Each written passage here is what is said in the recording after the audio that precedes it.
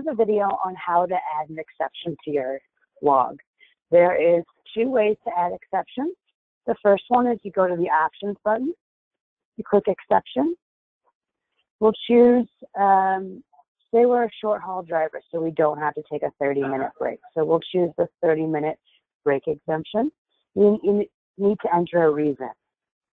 So we'll do one short haul as an example. And then click OK. I'm going to return back to the home screen. Now you have created that exception for yourself, and there's a second way that you can do that, create exceptions, and that is through the logs button.